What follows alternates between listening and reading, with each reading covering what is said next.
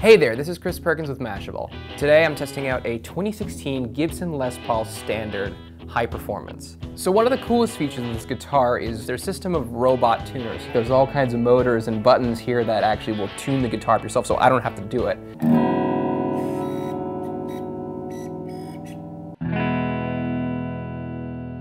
And just like that, I'm in tune. There's a lot of different sounds you can get out of it. You can do a really great jazz kind of mellow sound. And then, you know, at the flick of a switch, you can get this kind of great.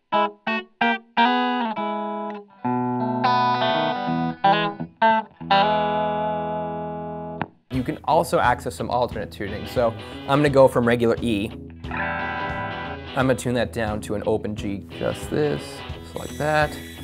And then it kind of does its thing, and then you can go to each individual string and get it, you know, and fine tune them.